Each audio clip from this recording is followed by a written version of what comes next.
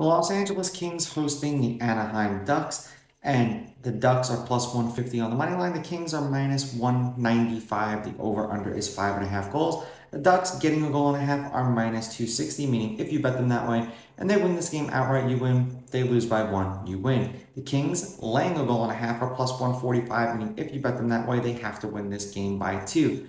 The Ducks are 4-2 in this preseason.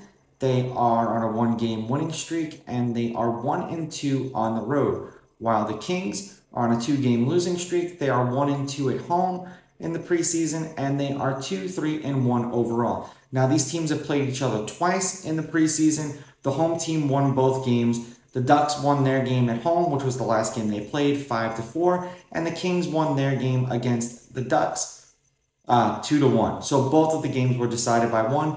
Now I'm going to go into the individual stats that are based off of the regular season.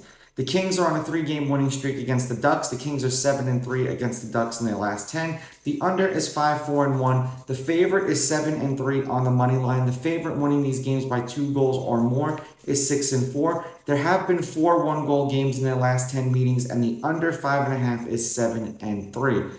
Now, judging by how these preseason games have been going when they've been playing each other, both of these games have been one-goal games. So I'm going to take the Kings because they're home. I will take the Ducks getting the goals because both of these games have been one goal. And I'm going to go under the 5.5 just because seemingly they trend under. These are just my picks. If you disagree, please go with your gut and please bet responsibly.